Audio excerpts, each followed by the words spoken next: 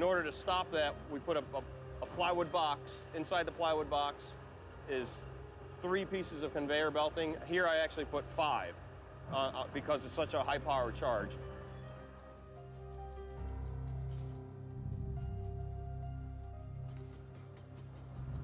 The fence and the fabric main goal is for stop the flying plywood.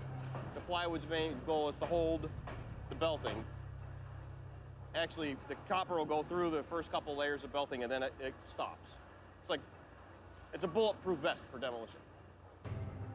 Crews work all out to secure the boxes. There are only 36 hours till shot day, and over 100 deadly charges to be contained. While Ray boxes charges on the ground floor of the hotel tower, Mark decides on the final delay pattern from the 7th floor.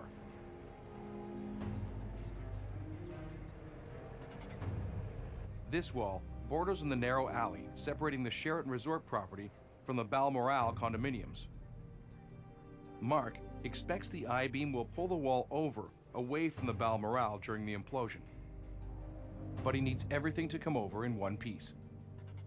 If it shatters, debris could rain down on the tennis courts or the parking complex below. Install a cable for Harry tomorrow. All right. Even worse, it could launch shards of steel or chunks of concrete into the occupied condominiums next door.